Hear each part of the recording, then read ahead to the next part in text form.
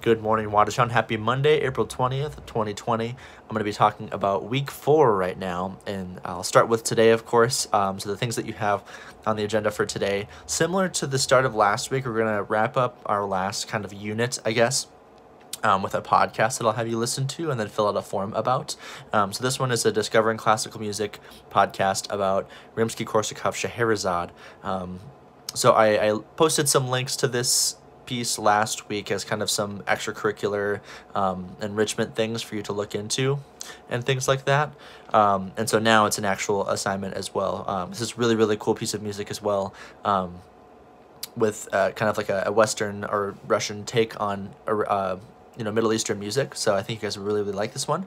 And then once we're done with this, it'll be due tomorrow at 3 p.m. Once we're wrapped up with this podcast, then we'll kind of transition into a new focus for the rest of the week. It'll be a little bit of a more brief unit. We won't kind of bleed into next week like we have been the last couple weeks, but it'll be focusing a little bit on opera music and some Italian stuff with Verdi and some I guess German/Austrian stuff with Mozart and stuff like that. But I want to in these short 3 days of Wednesday, Thursday, and Friday, shift us into some modern classical music. The inspiration for the opera stuff is Varsity Band was going to be doing a piece called Monterosi, which is based on a village in Italy.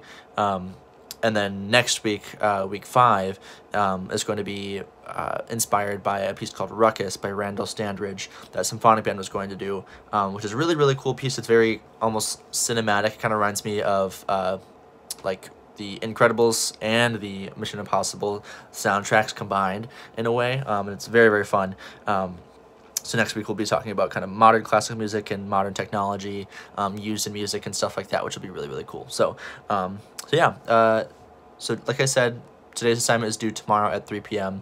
Make sure, aside from getting the assignment in, everybody, that you every single day visit the weekly attendance folders and are filling out the Google Forms for attendance each and every day.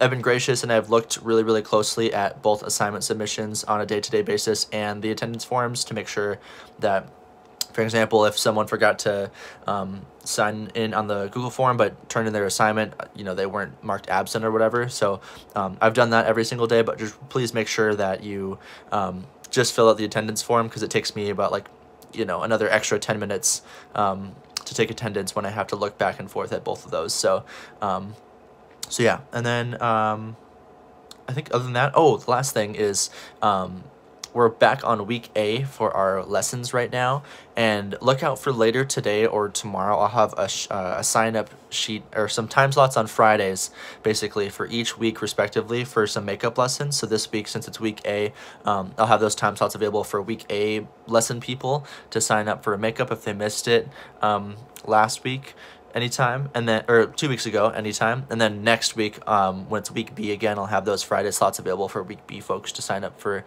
some makeup lessons, so they can get a little bit back on track there. So yeah, and then otherwise today is when some grades will be posted. We have midterm on Friday, so I will have these grades, anything that's not turned in right now, listed as just simply an incomplete, so it doesn't yet impact your grade.